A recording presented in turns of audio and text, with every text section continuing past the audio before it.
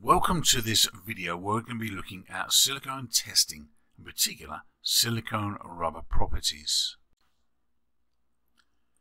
Before we get too far in, let's have a look to see who this video is really for. Now, if you are designing components from silicone, you should understand the different test methods for checking different properties to ensure your final product meets all of the design criteria and requirements, ensuring product safety.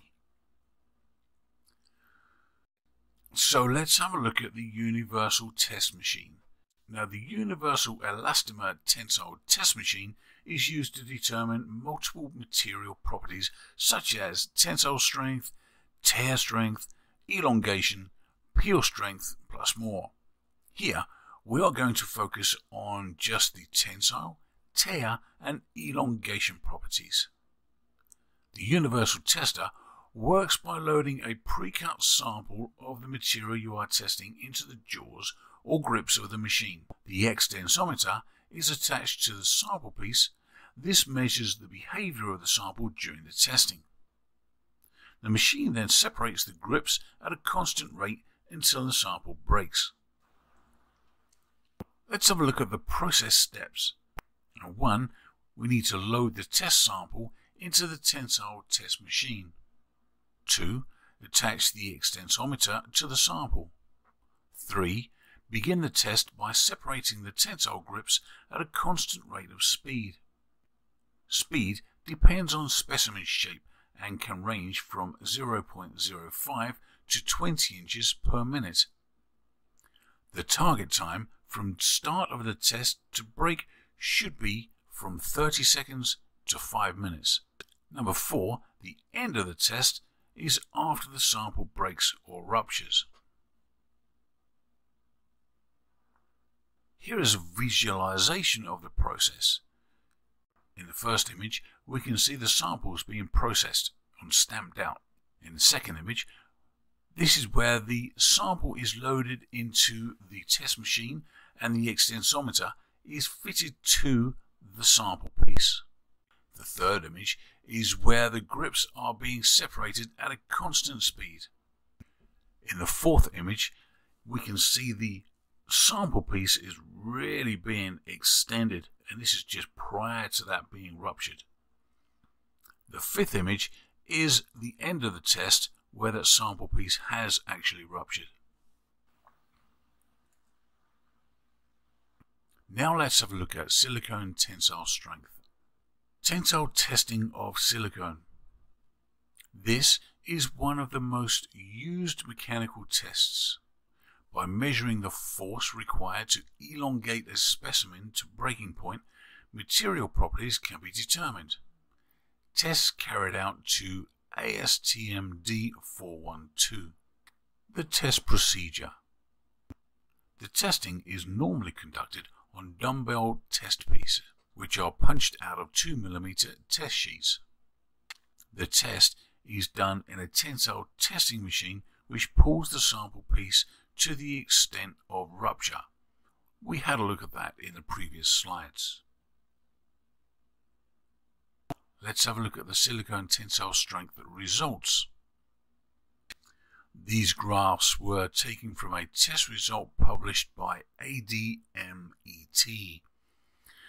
We can see here that the tensile strength at rupture of the test piece is 678 psi. Now let's have a look at the silicone elongation testing. Elongation testing of silicone. Now, the elongation test can be carried out at the same time as tensile testing. You will be able to determine the elongation percentage from the tensile test results and to calculate the elongation using the formula shown here. So we've got the total stretched length minus the original length equals the stretched length or the elongation. So we can look at the 70 millimeters total stretched length of the specimen. The original length was 25 millimeters, therefore the stretched length was 45 millimeters. And the next part of the equation is 45 millimeters, which is the stretched length, divided by the 25 millimeters, which is the original length, equals 1.8 millimeters. Now, if we then multiply that by 100, we get the 1.8 multiplied by 100 to give us our percentage, which is 180% elongation. Again, let's have a look at a published set of results from ADMET, and we can see the elongation of their sample piece was 454%. Now let's have a look at the silicone tear strength. Tear strength testing is carried out on the same test machine that is used to test tensile strength and elongation. The measurement is taken at the point the sample breaks. The test specimen will have a pre-cut notch. This is different to the tensile strength specimen. You can see this is clearly not a dumbbell shape, and you can see the pre-cut notch in the sample at this 90-degree point here. Here is a visualization of the setup, and again you can see in the first image where the sample is loaded into the machine.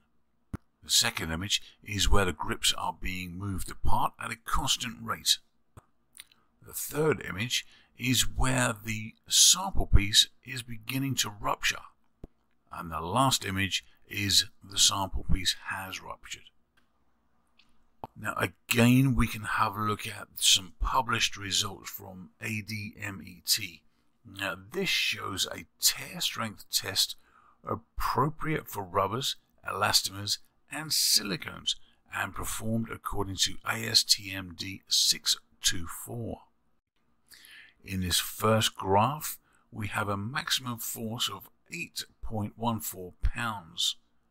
This second graph we can see a little bit more detail with respect to what the details of the sample piece were, what the maximum force was, and the tear strength. The tear strength in this case was 134 pounds per inch.